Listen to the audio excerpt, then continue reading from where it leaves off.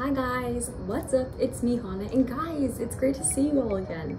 Today's video is what my current skincare routine is for 2022, and I just thought it'd be a great idea to share with you guys a couple of products that I've been using that my skin has definitely been loving.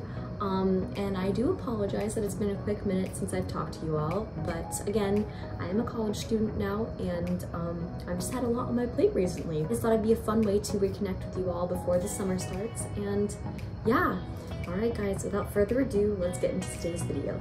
The first product in my routine that I'm going to be using is Centella and Green Tea Cleanser by Selfless by Hyram, and it just helps remove all the redness and all these like really big pores that are in my face.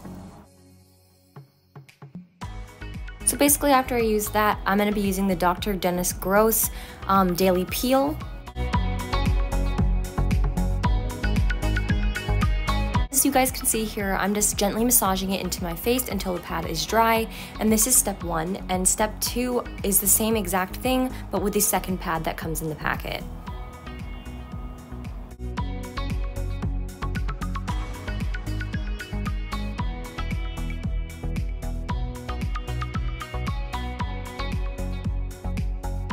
So then I'm going to be going in with this Sunjun moisturizer that has Centella Asiatica in it, and I'm just going to be using about 3 little tiny pumps because my face is extremely dry from these treatments, and then I just rub it in gently and pat it in dry.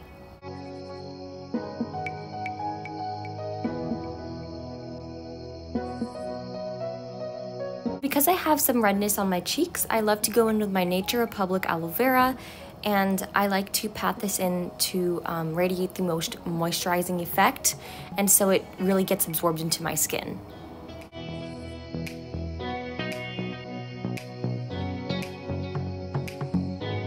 So lastly, this is where I spray my Mario Badescu face water, and it has the roses in it. It's really, really nice. It's just kind of for a calming effect.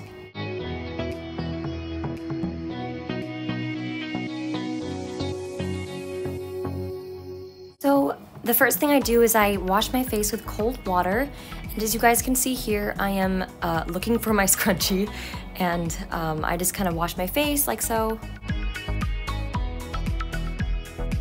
I repeat this step from the night before where I go in with my Nature Republic aloe vera, and I just pat this in like so.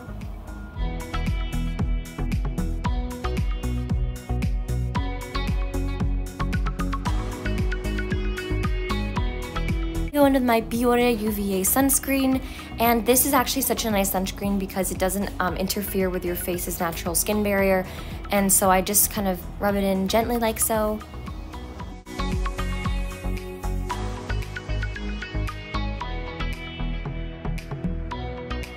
And then afterwards, this is what my skin looks like, you guys. Hope you enjoyed.